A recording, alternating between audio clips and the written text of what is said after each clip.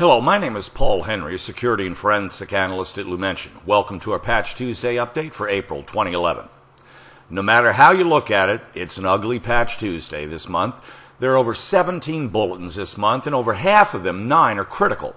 We're seeing 64 patches in total, all but 2 provide for remote code execution.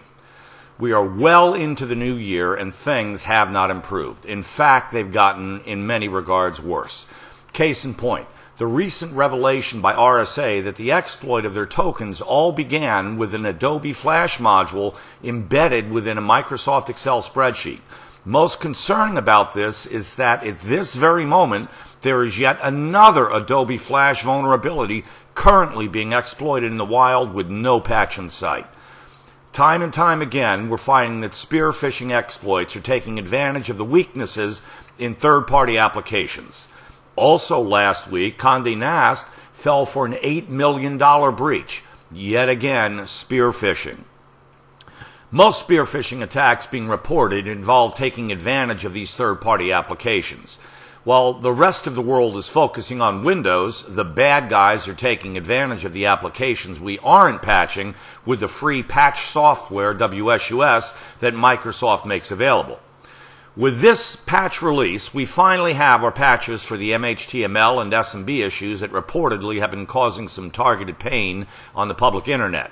From a priority perspective, then, you will want to make sure that you get MS 11, 18, and 19, and 20 perhaps, installed first, followed by the remaining 7 critical vulnerabilities and 8 important ones.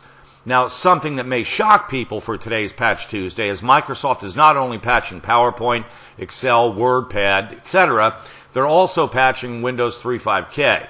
Now, people will certainly question why. Microsoft is patching 32 bugs in Win 3.5K because, simply put, this is how many were reported.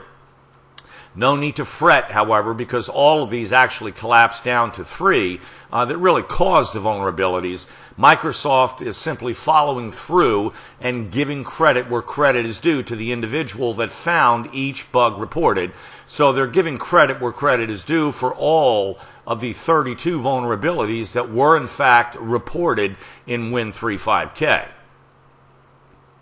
Beyond the patch updates, Microsoft also released 2 security advisories, including an update for Office 2010 and another IE patch that was released today. This contains an update for a publicly exploited vulnerability. It's really important because, they're closing all vectors, it seems, of late.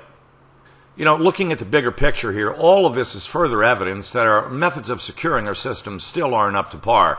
Yet again, Microsoft falls victim to third-party software, causing another major breach. Everyone seems to be placing the blame on Microsoft month after month for patching issues, but this is not just a Microsoft issue.